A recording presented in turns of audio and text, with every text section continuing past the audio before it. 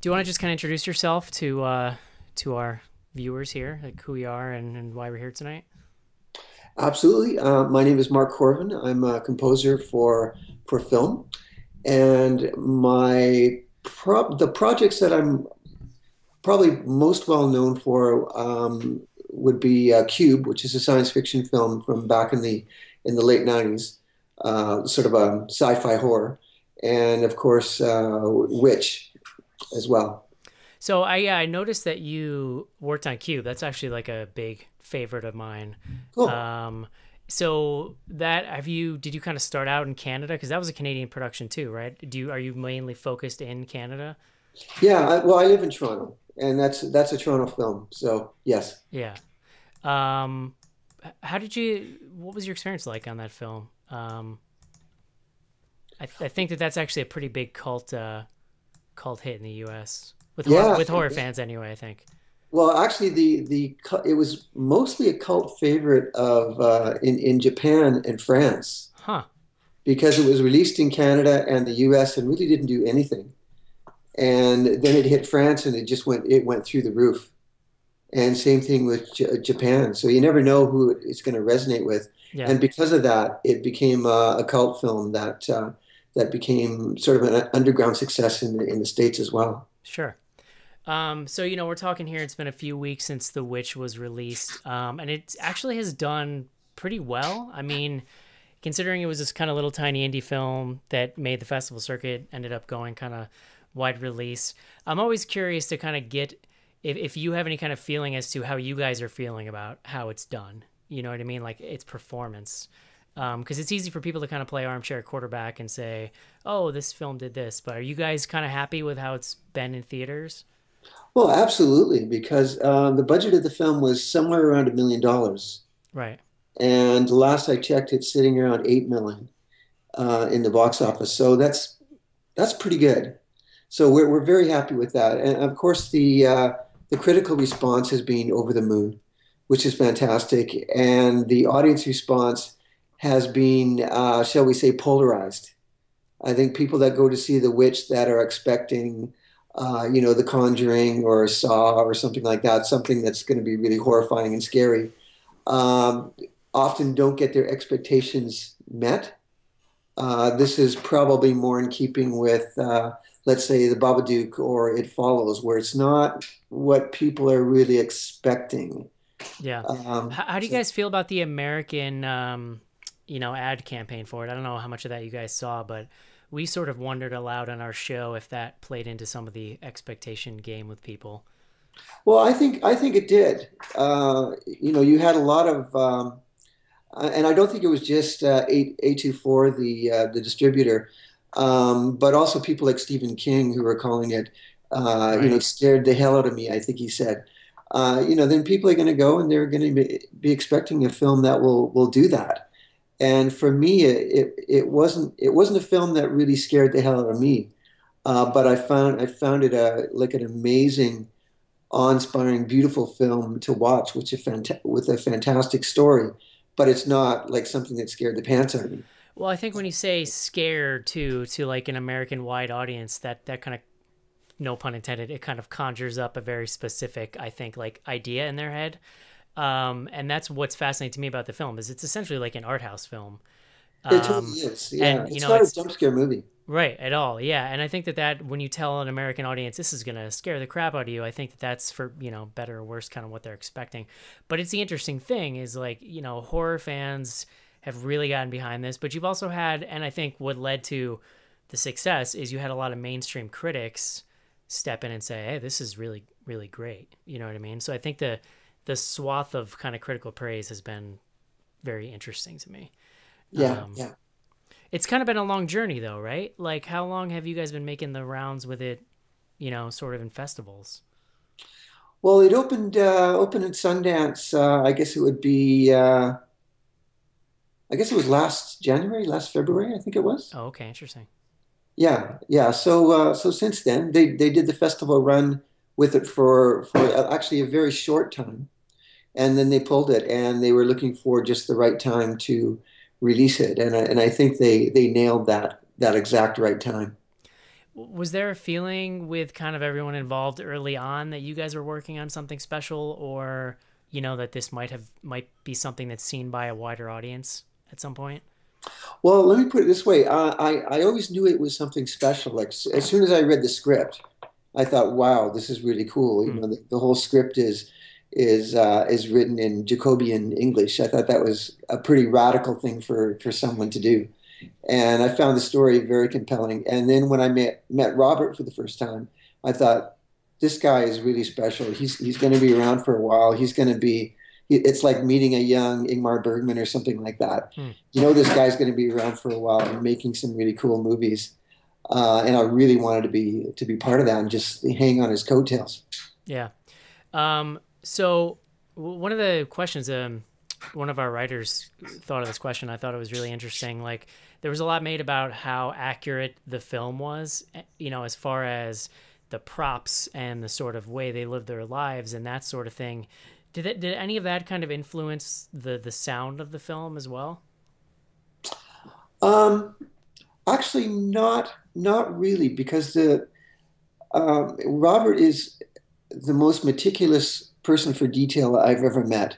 Like that film is just researched to the nth degree. All the, right down to the buttons on those clothes. I mean, it's all appropriate to, 1630, like right down the line. Like the tools they used to build those houses in the film were the tools they would have used at that time because he didn't want to use modern tools to build the house. So it was just ridiculous the lengths that they went to make it real for people.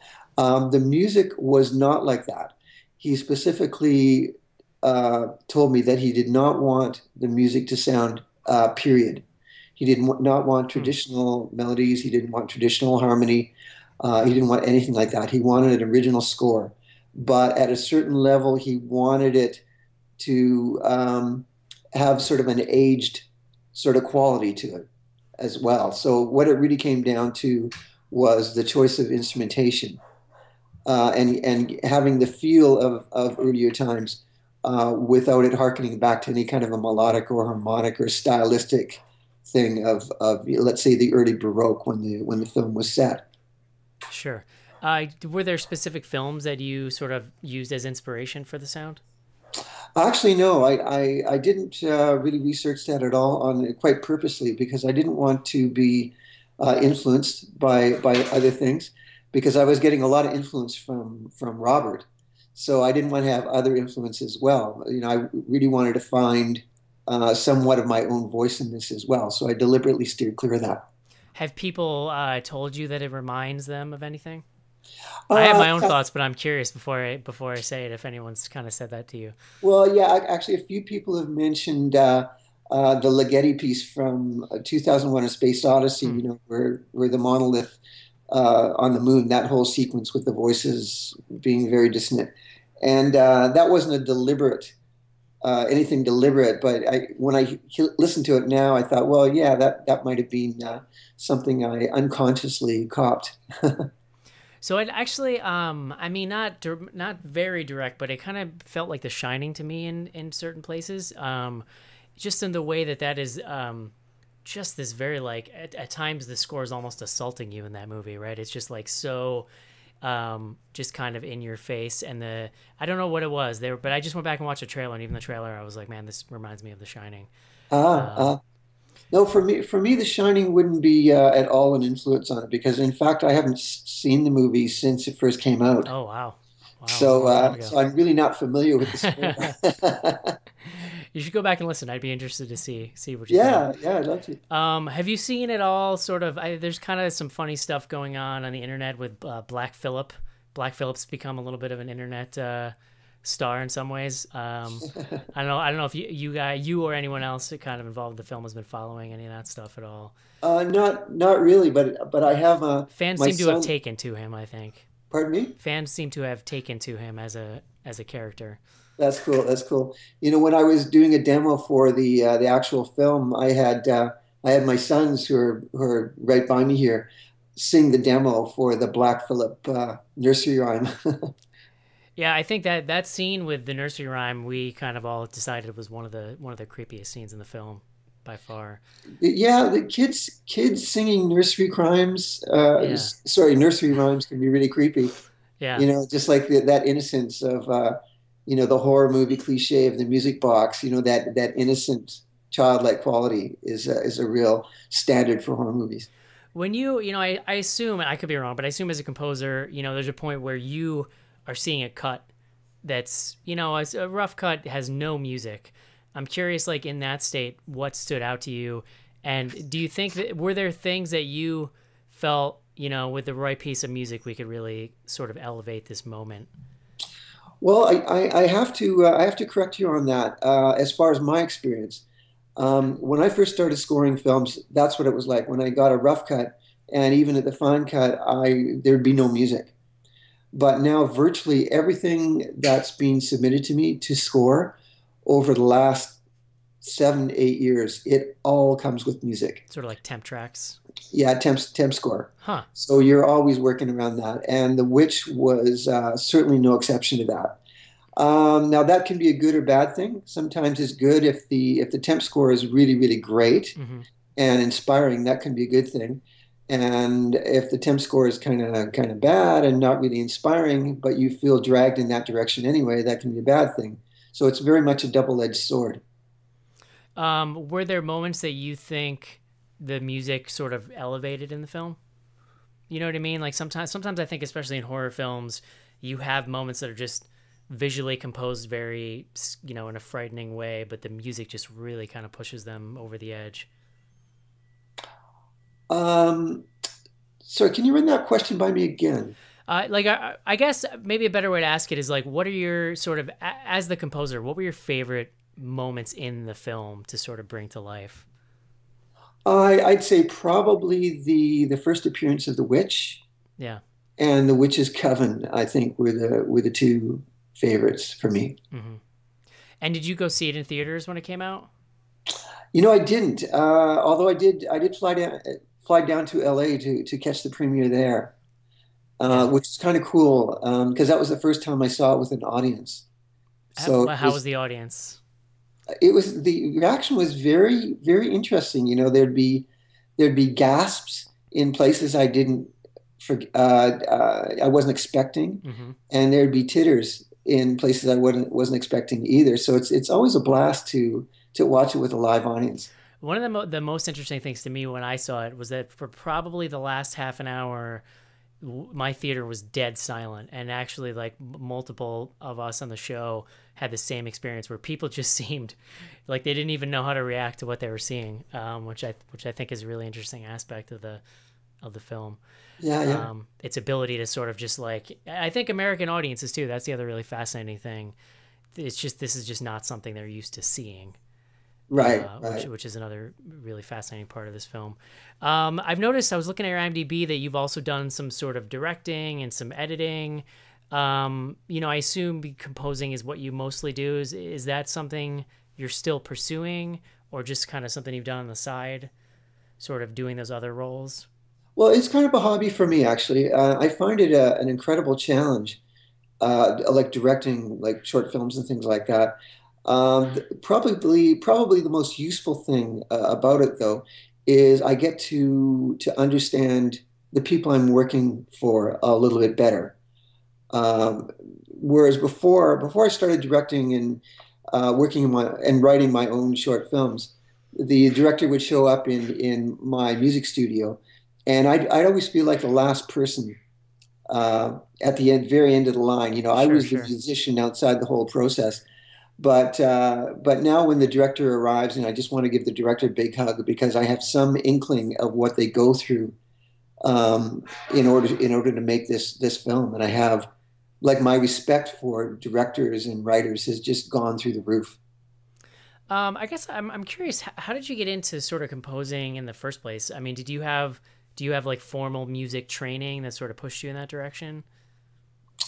I don't have formal training really as a film composer at all. It was actually quite a fluke. Hmm. I grew up as a rock and roll guitar player, and then I got into jazz, played jazz for quite a while, and then I got into writing my own songs, being a sort of a left of center singer-songwriter, and I got signed to a record label out here in Toronto. And there was some. I was working on an album, and the producer for the album took the bed tracks and gave it to a director friend of his, and she edited within the film and say, "Hey, I really like these tracks. Maybe he'll compose for me." So it was a complete fluke. I really didn't have anything to do with it. Yeah, that's interesting. Do you have any other like horror projects sort of in the works, or have you done? I mean, other than Cube, have you done a lot of other horror stuff? I haven't really. It seems like it would Uh, present its own sort of unique set of challenges when you're composing. Yeah, well, it comes pretty natural to me, and I think for a lot of composers, it's a really fun field to get into because there's not a lot of people slapping your hands saying don't do that because you can almost do anything and being crazy and as weird as you want. So Right. it's a really fun area to be in. I really like it. As far as things in the future, I'm pretty sure I'm going to be working with Rob on some of his other projects because he has lots of things lined up, and I feel like we're a bit of a team now. So Cool. so yeah, that'd be wonderful to tag along. Well, he definitely seems like a filmmaker to follow, especially I think if you like horror films. Um, do you have a sort of an online presence you would want to give out, like a Twitter or a site or something? Sure. If people want to check out my site, it's www.markkorven.com, MERKKORVEN.com. Great. Well, thank you for joining.